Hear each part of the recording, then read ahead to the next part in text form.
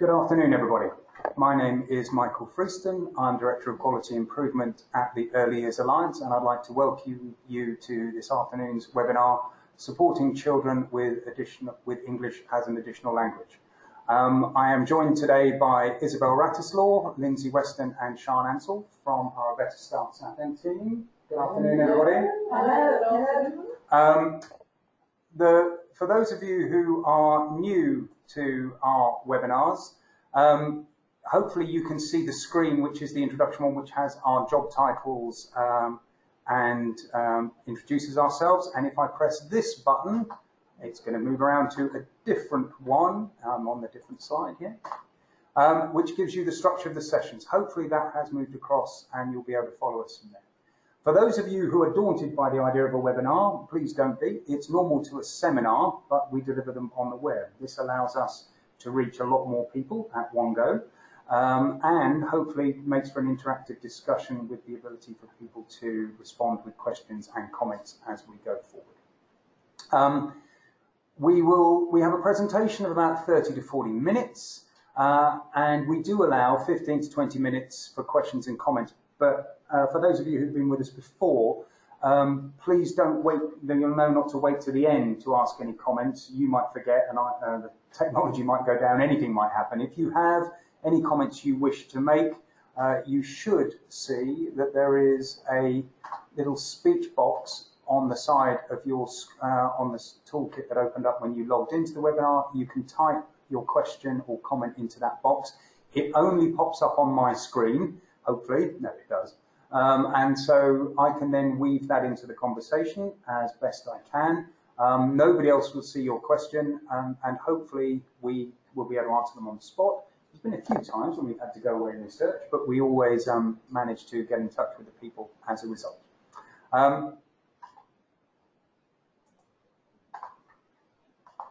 From that point, I will hand over to, I'm going to Isabel in the first instance. Am I? Yes, thank you.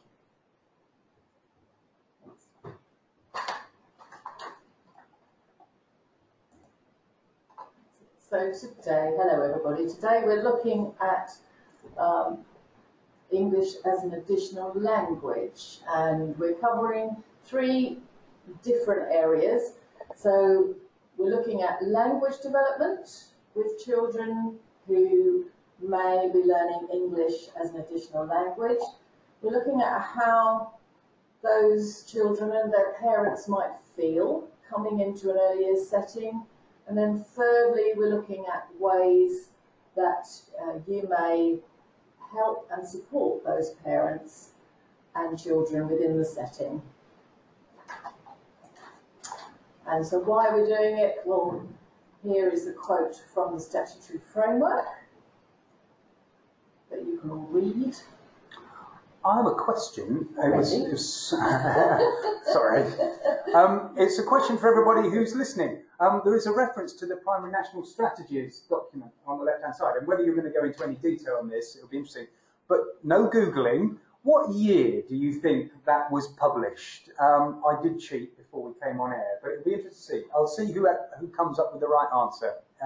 Anybody out there listening, please, what year, take a guess, did the Primary National Strategies launch supporting children learning English as an additional language? They're looking confused in the office here. 2009 from Gillian, 2013 from Cassandra, 2007 Sharon. I'll just give you a second or two more. Everybody in this office is looking a bit confused. 2016 from Louise, Kaylee's 2017. Sharon, you're correct. 2007. It is 12 years old. It's fascinating. Anyway, and every word still absolutely resonates. It is interesting. I also checked. It's archived on the DFE, so it's probably more difficult to get hold of now. Anyway, Isabel. Next slide, please. So, continuing why we're focusing on EAL today. As you can see, there's 3 reasons there, but very interestingly, considering we're saying that that document was 2007, that nowadays 1 in 5 primary school children don't speak English as their mother tongue, and this proportion's up by 50% in a decade. Wow. So, you know, there's an ever-increasing reason why we need to focus on EAL and how we help and support those children. And really, the minority of people, we as monolingual speakers are in the minority in the world. There are far more people in the world who have 2 languages than those with just 1. And there are real benefits to being multilingual. It's quite a privilege to be multilingual. Yeah, and research has shown that cases of early onset of dementia is lower in multilingual people. So there's always a chance, Michael, for us. Well, I'll be practicing my German as we were before. Exactly. Before we can learn another language and really challenge our brain in later life. We're continuously making those new connections, which is part of the theory why, but we don't really know. But yeah, really interesting. Okay, so it's really important that that we, before we really start on this webinar, that we understand that there is a difference between children who are learning English as an additional language and children who are bilingual. So today we're going to use the term home language to refer to the language or languages that the family use at home. So EAL, it's sometimes referred to, another term that we use for this, and this is successive bilingualism. So this occurs when a child learns a second language after their first language has been established, and they can often go through several stages of language development, which we'll explore later in the webinar. And then being bilingual, or trilingual, or even multilingual, sometimes referred to as simultaneous bilingualism. So you have successive bilingualism, simultaneous bilingualism. And this occurs when a child's learning and developing 2 different languages at the same time because he or she is exposed to both languages and has frequent opportunities to practice both languages. And children who are acquiring 2 languages simultaneously go through 3 phases of language development. So these are families where you may have a French parent and an English parent, or you might have French and Spanish, you might have Polish and Portuguese, or Polish and English. It doesn't really matter what the combo is, but that child is being spoken to right from the day they're born, or prior to their being born, in both languages. So these are the simultaneous bilingual children. So the 3 phases. In the early phase, children begin to show an understanding in both languages and can respond to what others say and make requests and commands. They might know more words in one language than another. Sorry, I've gone all over the place with my... I apologise, Isabel. Sorry. In the middle phase, the sound system of both languages is well established and their pronunciation begins to approximate that of adults. They may begin to increase their length of utterance and engage in conversation with others.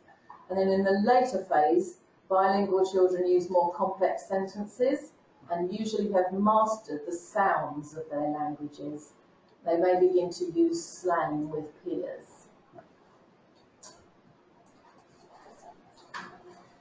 Okay. Now we're doing the musical chairs. Oh, excuse me. Okay, so if we just, building on what Isabel was saying, think of learning language as the home language being the foundations on which you build your house.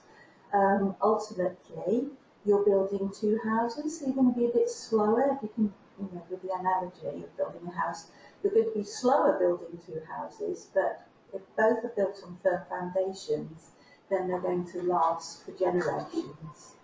So I think what we have to remember is that as a child in their home language learns how to use language, how conversation works in their home language, all these skills will help them to then embed any new language learned.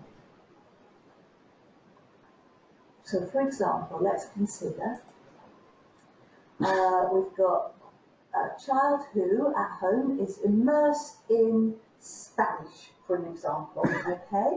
And they're developing a vocabulary, but it's not just the vocabulary. So for a start, they may know that papa is the word they use for a cup, but alongside that, they've been learning the how a cup works.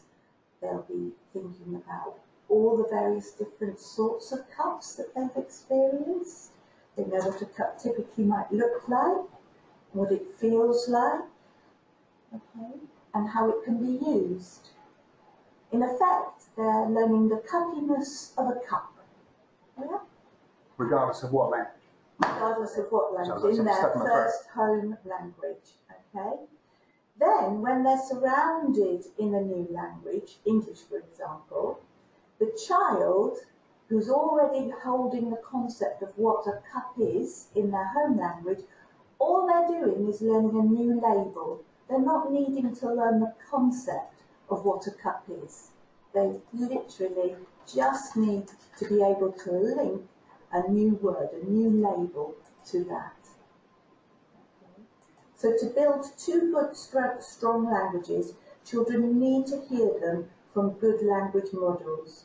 So I suppose what we really want to emphasise is that parents, so the families you're supporting, really understand how important it is for them to continue to be speaking to their children in their home language every day. We'll explore that a little later. Okay, so regarding the stages of learning a new language, what are these stages? So just as a little point to note, it obviously may take a child longer to be as proficient as their peers in English if it is learnt as an additional language, but the benefits are hugely vital. Is that the same for the bilingual child as well? Recognising the distinction here, we're focusing on EAL as opposed to bilingualism. Would it present in the same way as far as practitioners in the setting can say? Thank you. Yeah. And so as with their first language, children learning EAL need to learn English in context through practical meaning experiences and through their interaction with others. So how do they learn it? So look at these stages of learning. So we've got the silent phase, which we're going to discuss in a little bit more detail in a moment. Repeating and echoing, formulaic language, joining in with refrains.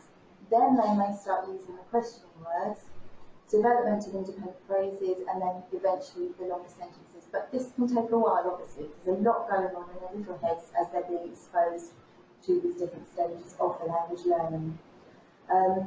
So many EAL children may spend a long time listening before they speak English, as anyone would learning a new language, and would often, obviously, be able to understand much of what they hear through gesture, sign, facial expression. The more the visual support is offered and encouraged, before they can obviously start to speak the language themselves. So if we move on to the next slide, we can have a look at this silent phase in a bit more detail. So this is something that you may feel that some of the children coming into your setting will go through, but it's not a cause for concern. It's a very normal stage, and there's a lot of learning taking place during this time, and the children are remaining silent. It is not a passive stage of learning. So during this time, children will be watching, actively listening, exploring the environment to understand the new experiences that you're offering them, and developing meanings all the time as to the language that they're hearing. And they will also, during this time, be trying to relate previous knowledge that they've had to these new contexts and to the new language you're exposing them to. So it's really important that you don't encourage the children to speak and pressurise them to speak until they feel confident enough to actually do so. And despite the silence from the children, it's essential though that you still continue, as it says in the first point there, to talk to the children, to pick up on their non-verbal cues and their responses, to support their understanding of meaning, and to observe their interests and use resources and props in the light of those interests with them. So those strategies will help children to internalise the language they're hearing, develop a sense of patterns, meanings, and a range of language functions in that new, unfamiliar environment. It's really, really important that you are constantly using those non-verbal gestures. They will start then potentially responding to you using those non-verbal gestures as well as a response to a question or to indicate their need. So let's always remember that children will always understand far more than they can say. Okay, so if the child's mixing two languages when speaking, is this a problem? It's a question that often we hear asked, and the answer is no, it's not a problem. It's absolutely not a problem. It's usually a natural way of using language from a child from various different language experiences, okay? It's common for children to code switch. It's not just children, it's adults as well, okay? When they've started to access English as their second language, they'll happily switch between two languages using the most familiar and suitable word in whatever language in the context as they talk. It's a sophisticated skill, it really is. It's not muddling languages up at all. So, for example, perhaps all of you may have been in a situation where you've gone on holiday, perhaps, where the language spoken isn't your own language, your home language. So I'd like us just to think about how you communicate your needs. And often I've witnessed my own family members and may, dare I say it, myself, I'll start off in the host country's language, and then when I've lost the words, I'll slip in the English word because I'm trying to make it make sense to me and to the person listening. So, for example, I might be going to visit a German bakery, and I might say, oh, wer ist, and I'm searching for the word, wer ist mein cake? And then, as I said it, I suddenly might make that link and go, Küchen, of course, yeah? Does that make sense? Yeah? So I think it's really important for you to not feel that it's a bad habit that the children are doing whilst they're switching, code switching. It's actually really skillful. Okay? Thank you. Point 3, it's important to just consider as well that parents might be concerned that when the child is within their home environment, they may be speaking to their child in their home language, but the child might respond or choose to respond in English at home. Okay, and again, that's a very common kind of response for children. They're taking it in and they're taking it home, so they're moving from a dominant language experience of being immersed in English within their preschool environment, and then they're coming home, and then as they grow in confidence in English, we'll just use English as a response within the home environment. They're not yet aware that they're separating the two languages at all. Shall we move on to the next slide? So another thing to bear in mind is the length, how long it takes a child to learn English as an additional or second language. Okay? Typically, it can take up to 3 years for a child to develop good enough English. Okay? Some children will pick it up very quickly, others will take a little longer. Okay? The more that children are exposed to English within your environments, the better their English language skills become, which seems such an obvious thing to say, but for some children, if their attendance is a bit dotty, in the sense like they're not attending every day, then their progress can appear to be slower than the others, and sometimes we forget about that pattern. There are many reasons sometimes that we have to think why some children's language acquisition of that second language is slower than others. Sorry, Sian, just the questions coming from Sarah. Does the 3 years, is that dependent on the age at which they begin? Yes. Is the earlier the better, or is 12 Absolutely. Well, different we're thinking from... of the children that we work with, in the sense they might be joining your nursery. If they have never been immersed in English, then that's the very beginning for them, and that would be the same for any age child who's just been immersed in one language. I think Sarah's question is, do we lose the opportunity to be effectively bilingual within 3 years? No, there's some really interesting research. The ability for us to learn another language and to become fluent in that other language is not lost. So we can, all of us, as we go on through our learning and into adult life, and we want to learn a new language, all of us can become fluent within that language depending on how much we're immersed. Right. So if you've picked up Raglan, dropped in France, and you're living in France, you're totally immersed in that language, you're going to become far more fluent in that more quickly than myself, who might just attend the occasional evening. But it's not a skill that is lost. The brain doesn't close down on it. The brain has the potential to learn at any point. There are some... Go ahead. No, Isabel, I just was going to say about it does impact on speech sound development. Yes. Right. That's what I was going to say. Well, yeah. Carry on there. So some wonderful research has been done by Patricia Kuhl, Khul, and she was looking at sort of like the linguistic genius of babies. And what she was discovering was that actually all of us have the potential to continue to learn language. But there is a certain cut-off period whereby our speech sound processing systems are kind of locked, okay? So from babyhood up until about 7 years old, we can absorb sounds as spoken by phonemes, others. you can take all the phonemes. Absolutely. Whereas you lose that. So I would always speak with an accent. Yes, and the cut-off is generally accepted at 7 years old. Right. So I can always learn French, but if I'm learning French after the age of 7, I will always sound like an English person because I've only got my English sounds that I can use. Okay. Does that answer and makes perfect sense. Thank you. And thank you, Sarah, for the question. I've had another one in from Megan, and I'm not sure if we're going to cover this as we go forward, but I'll raise it now and you can see whether we need to slot it in.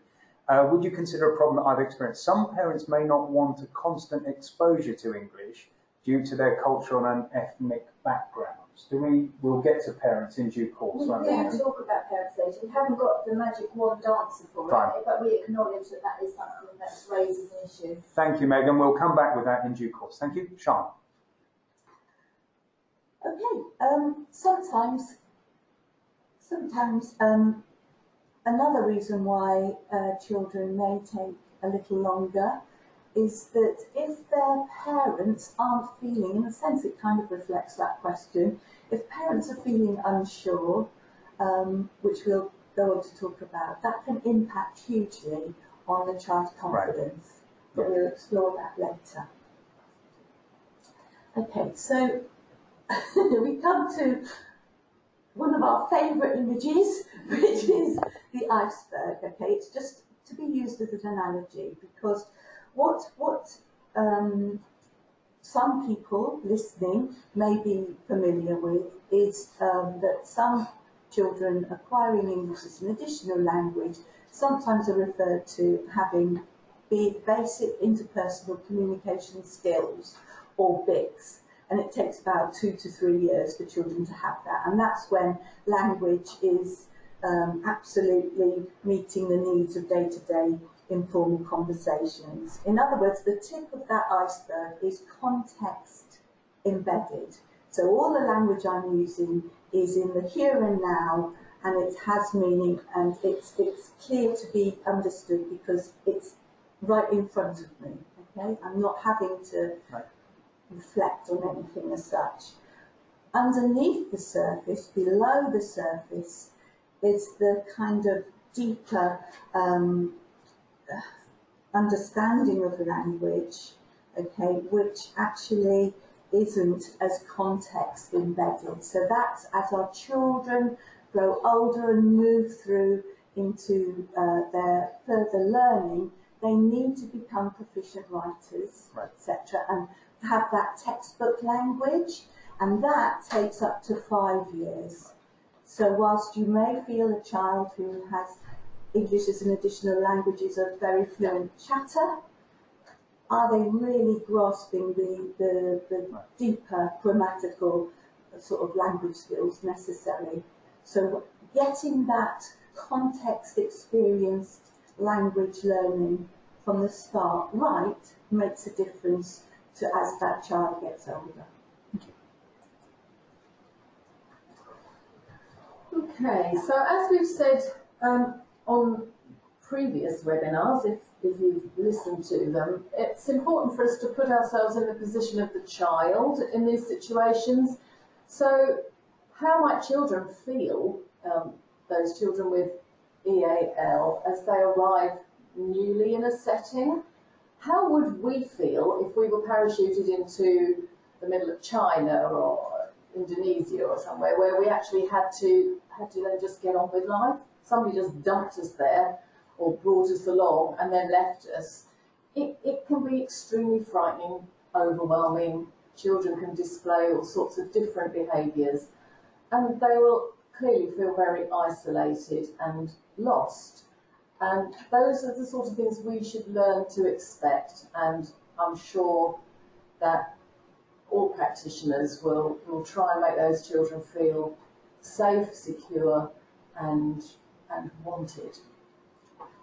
And then, not forgetting, as Megan has already mentioned, if we move on to the next slide, how parents feel, because sometimes we do forget this. We do focus a lot on the child, and actually the parents are the third person in this relationship. And we've all been around where parents who are desperate for their children to speak English, and they put a lot of pressure on them. They try and speak English at home because they feel that's going to help the children to get a good education. Sometimes they think that it's actually the setting's responsibility to teach English, which it sort of is, but not to teach it in the traditional way. And they may be frightened or embarrassed about their level of ability in English.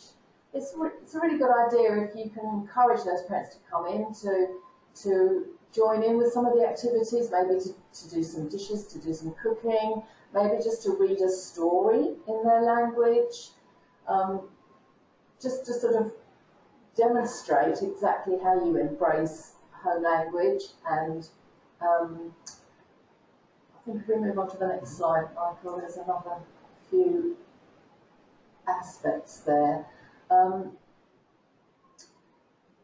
It's really just immersing the parents in the culture of the early years setting and giving them information about what is best for their children, and actually showing them that actually then teaching their children in their home language at home, and then leaving the setting to be able to teach that child English is the best combination for the child. It's really important that I know years gone by, parents were told to teach their children English. That was some misinformation that was given out on a regular basis to parents, and that's completely the wrong information to give. We need to be teaching parents to speak in their home language, whatever it is, because they feel proficient in that language, they feel confident, they're giving really good models of language development to their children. And as Sian was showing us earlier with the teaching of the concept of cupness, it's just about adding another label. It's not about having to learn a whole new concept from cup. So it's relatively easy for children, once they're exposed to English, to pick those words up. And I'm thinking, just bringing that back to Megan's original question, that actually the parents may not want the constant exposure to English due to cultural or ethnic backgrounds.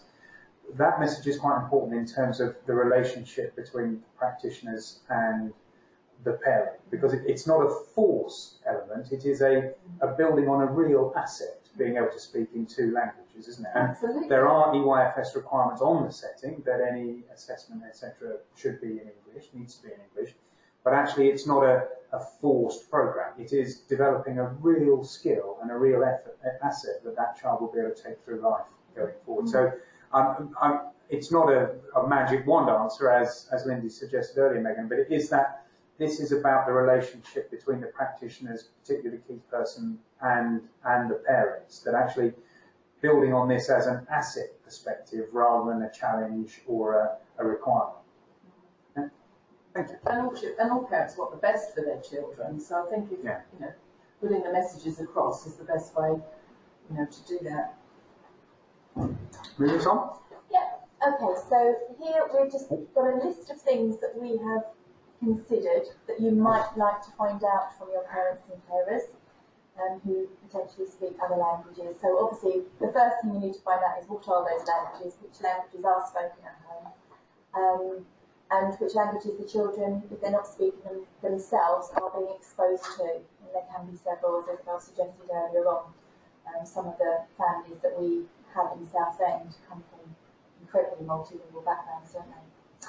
So examples of language the child understands and uses when at home. So this is really important. I'm sure a lot of you do this already, but if you can find sort of 10 to 20 key words from the parents when they start, and then obviously start learning those key words yourself. Now, these may be key words potentially that you've noticed, words that the child's particularly interested in. So if they're playing with the cars, you might, I don't know, so it's French, get the parent to tell you the word is voiture, so that you can learn that, for example.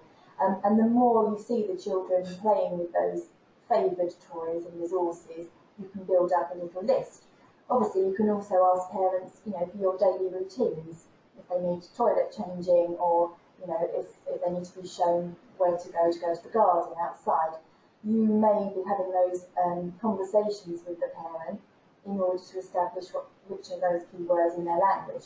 However, obviously, if English is a massive barrier for the parents themselves, you may like to think about using something, a trusted translation site.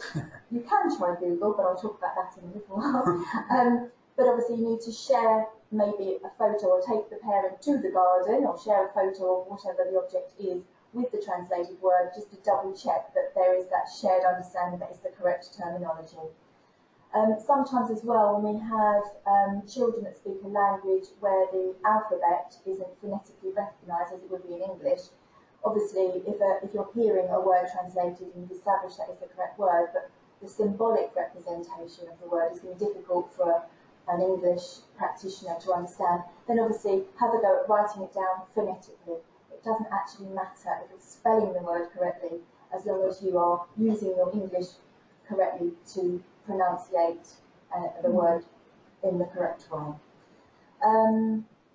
Again, I've mentioned about using photos, using concrete items to get the word translated. Well, just generally, this way of using this approach and learning some of the child's words will create a shared language, and actually it also puts you into that position of learning the language and makes the child the expert, which is something they may be lacking confidence-wise. So that can really help their emotional well-being, as not only are you showing them and their parents that you're valuing their language, but you're modelling that it's okay to try things out as you learn. And I'm sure you might get some funny looks sometimes when you're trying to say some of the words in their language, but you're showing that you are trying. Next slide, please, now. Right then, so some practical ways in which we can support parents, carers and children in and around our early learning environments. One of the most frequent things is that you will have greetings and welcome signs in different home languages, which is wonderful, but sometimes they're rather generic, and personally I've seen them where really they're just token gestures, where possibly the script of the word for hello is totally unrecognisable to the word as it sounds. So one of the suggestions that we would really kind of emphasise is that you start to reflect the languages of your community. With it doesn't necessarily mean that those children are already at your setting, but what it means is that when that family comes to visit and join and view and decide that they want to come, they are already seeing the language, their home language, being reflected. So learning to be able to say hello in various different languages is far more powerful than having a picture up welcoming people, I think, personally. It's also, obviously it's wonderful to be able to, as a parent with a different language, to see my language written and celebrated as well. Using lots of photo books and photographs to illustrate timetables and first and then and next and where things are. Pictures on resources is really helpful for our children because they start to link, obviously, the activity and the play and the resource with that word that they keep hearing as they play with it. Words around the room, and by words around the room we do mean words in other languages, in the home languages that surround your children. But also to remember not just words but the objects as well from different cultures, so that all of your communities be reflected in the play opportunities, particularly in the role play, making sure that within your supermarkets you're pulling out and packaging that represents those different communities as well. Referencing Lynsey's earlier point about learning the languages and what you've said about the words around the room, I can't resist the opportunity to say that the Alliance's Somerset English as an Additional Language project have developed a series of flashcards and keyrings in about 20 different languages, which have the phonetics in them as well, available through all good bookshops, no, actually not, through the Alliance's website and the South West Service Hub, and I think recently priced at £7.50. Will be available. So I'll move on quickly. I'm not normally allowed to do that. There we go. Okay, so ways in which you can help a child to speak in English. So I'm sure you all do this already. So obviously with every child you're hopefully using very positive body language, smiling a lot, using lots of lovely facial expressions, and the other thing you are hopefully doing is focusing activities around what the child likes. I've already said this, but I think the part in bold, which I'm not going to read out to you, is pretty obvious there. Regarding the third point on there, gaining the child's attention before addressing them, please can you remember to wait for the child to actually look at you and face watch. That's something that we are starting to do a little bit of work on in Southend at the moment. It's much more important that we don't just focus on the eye contact, but we're ensuring that the child is actually watching our face and that we're watching theirs. Can you explain that in a bit more detail? Because when you said about the eyes, that's the obvious thing that we normally do when we're addressing somebody. What's the difference between focusing on somebody's eyes and focusing on the face? Because the face actually gives away a lot more of those non-verbal key communication, I don't know, ideas. That's right. Yeah. So there's something called verve, which I've forgotten the lady's name, Keena Cummings. If anyone wants to look some more information up on that, verve, V-E-R-V-E. She's a speech and language therapist, and we've received a little bit of training from her in Southend. So if anyone's interested in that, do contact us. There's my plug.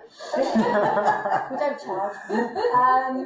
So yes, but please make sure that you are gaining the child's attention before you address them. And Sharon has made a comment there. In some cultures, it's considered bad manners for a child to look an adult in the eyes. Exactly. Yeah, so, it can be. So we do have to be very careful of the different nuances of the cultures of the children. And the final point, I'm sure you're aware of this one, but it can be up to 10 seconds. So don't keep rephrasing and rephrasing over and over and over until you're sure that the child really has understood you. And obviously you can then take the child to what it is you're trying to explain or show pictures and so on, as we mentioned before. Zoe has offered a comment, and I'd like you to try and reflect on it to explain it to me. We can find that boys with EAL find it easier to play with non-verbal cues and single words, whereas girls find it harder to play and interact with peers. Is that something that, if Zoe wants to elaborate on that side, yeah, it's something interesting comment. And again, that whole issue of gender specifics in terms of what motivates different would be one to explore. And whether that's particular EAL or whether that's just boys and girls generally. It could just be linked to boys needing to be absolutely in the moment with their play, so that in a sense the language they develop is often just a commentary. Yes. So quite often it's the sound like this as they said the dinosaur, you know, that kind of thing. Whereas possibly when we're thinking of gender play here, but maybe that kind of narrative is not quite so frequently used within Thank you. play. Interesting point, Zoe. Thank you. Interesting. The next slide is a little bit more advice on the same. So we've talked about the pointing, gesture, visual support and so on, alongside those spoken instructions. Repetition, obviously. Allowing the child to have solitary play. This is a bit like the silent plays in a way, but what you've got to ensure is that within your provision, you are creating spaces where, small spaces where a child can actually sit and observe uninterrupted, and that's okay for them to do that without people constantly bombarding them or going up to them, are you okay, come over here, play with this, play with that. Sometimes they just need that space, as we know all children need, but particularly in the AL child when they're just trying to take it all in and have a little bit of time to play on their own. That's absolutely fine. I won't read through the rest. I think they're pretty Do you want to expand on use visual with verbal, talk while doing? Just, I mean, it's probably self-explanatory. Yeah, I think so. So if you're sitting there and the child is observing you making something with the Play-Doh, you're explaining that you are playing with Play-Doh. You keep the language really simple. You wouldn't start expanding into too many utterances, otherwise it gets confusing. Thank you.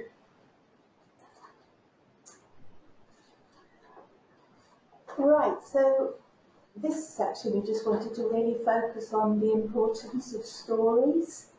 If you go on to the next picture, okay, because they're an amazing way of enabling children acquire their additional language through sharing stories, okay? So story sessions bring such pleasure and enjoyment, and they really help to develop children's imagination.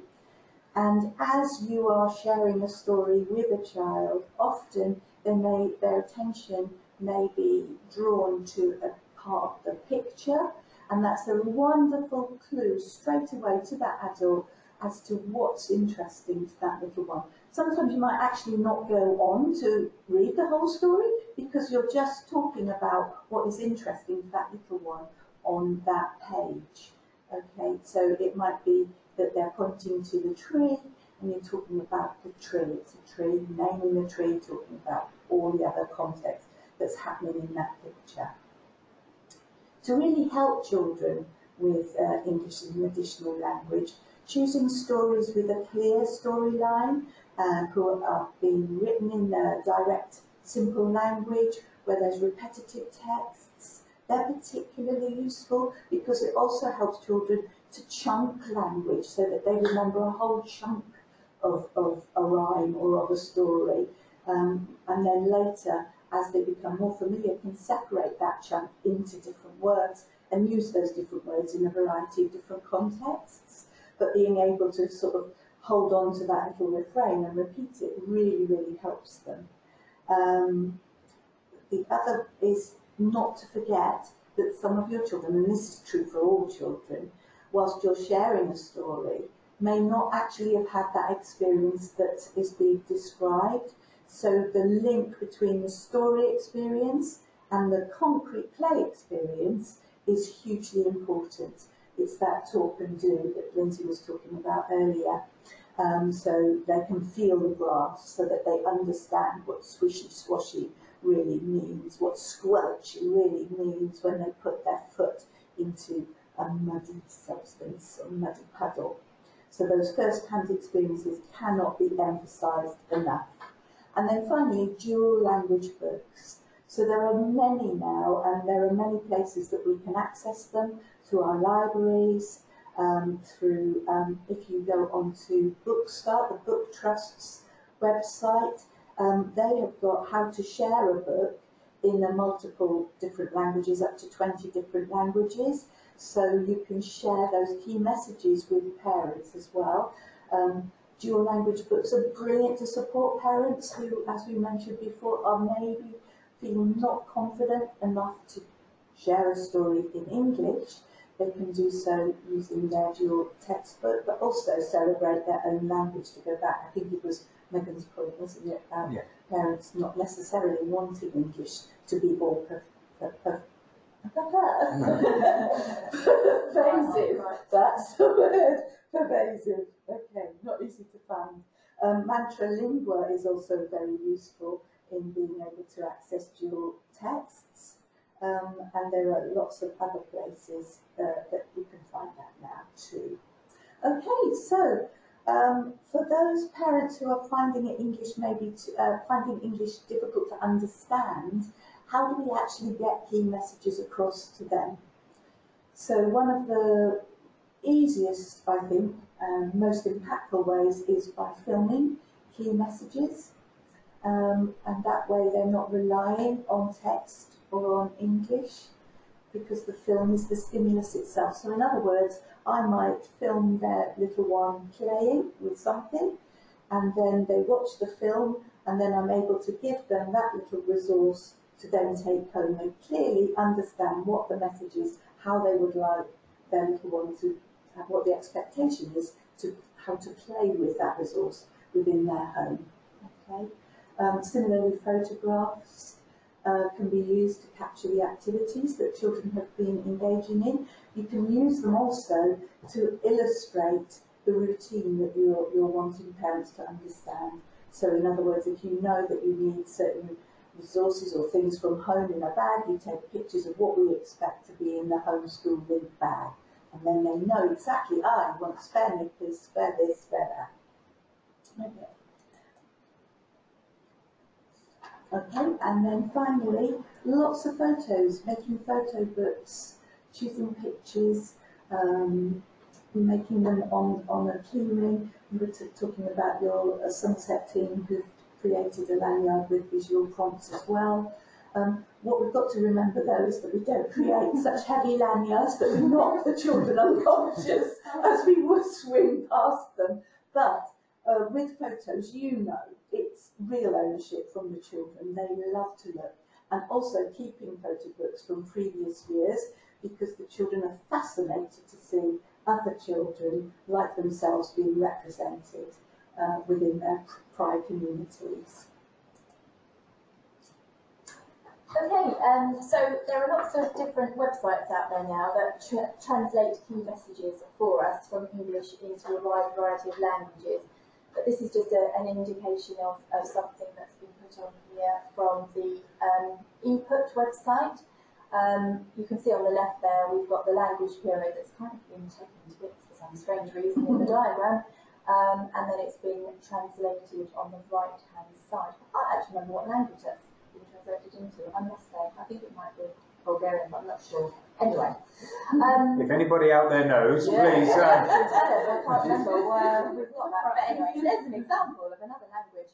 But just please be really careful with Google Translate. From our own experience in Southend, we actually asked somebody to double check something, that we a letter that we wanted to go out with some very important key messages about literacy skills and literacy learning. And we asked a native speaker to check it once Google had translated it, and they laughed at us because they said, this is utter gobbledygook, it makes absolutely no sense at all. So do please be careful. And for those of you that want to see any more of the ePut website, it's actually referenced at the back at the end of this webinar. So actually having those good relations with either the parent or other native speakers around the setting is essential, because otherwise you could end up really... Absolutely, you could really get yourself into a bit of trouble.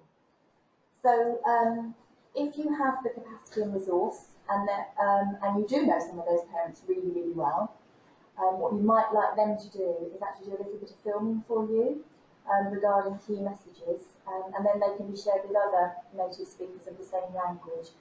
Now, obviously, we put on there that you could enlist the services of a professional translator, but I don't think many people out there have got the funding to do that capability. So, if you can really befriend those parents that you feel can be trusted and you've engaged with well, then that's a really key thing.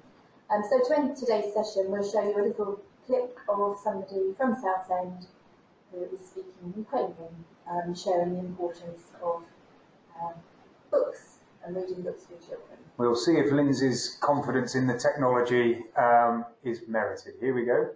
I've got the Wheel of Doom. Hello, my name is Ганна Turner, and I come from Ukraine. Ділитися історією. Молодий мозок повинен готуватися так само, як і будинок. Ділитися історією дуже важливо, так як це допоможе молодому мозку рости і розвиватися. Якими історіями ви ділитесь? Казки та історії використовуються не тільки перед сном. Ти можеш поділитися історією з дитиною в будь-який час. Це можуть бути спогади з минулого або уявлені вами історії. Thank you. It's not so much about the content there, it's more about the fact that this was a parent or a member of the community who you got to know and was able to... Absolutely, yeah. Sharon has just said, don't think it was Bulgarian, may have been Lithuanian. We have a language identification chart on our website. Thank you, Sharon. Excellent. Right. Anything? Sorry, just final slide, I think. Oh, there we go. References and resources. Anything to which you particularly draw our attention? I'd say that the ePut website's very good for lots of different languages there. As Sian recommended earlier, Mantralingua. What is Mantralingua? It's a company that produce lovely children's picture books in dual texts. Okay, thank you. Right. Been fascinating. Thank you all, as ever. I will just witter on for about 15-20 seconds just to see if there are any other questions or comments that come in from colleagues still with us, just to see if there are any other factors. The other thing to bear in mind is the last of our series of webinars will be on, oh, there's another slide you're telling me, will be on the 4th of December, where we're looking at speech language communication, parental engagement, the home learning environment, and smooth transitions, all in 35 minutes. Amazing! Are you sure? Right. Okay. But please do put it in your diary. What isn't there is the time. We will usually try and do the situation of 4 till 5. Can you please repeat what the flashcards were called and when these are available? Please, thank you, Kaylee. Available through on the Alliance's website, you will get contact details of our Southwest hub. We have an EAL project in Somerset. All the details will be on the website and will be available directly through them. Details on the Alliance's website. Thank you. If that is our final point, it just remains for me, as ever, to say thanks to Lynsey, Sian and Isabel, and to thank you all for your participation today. Enjoy the rest of your evening.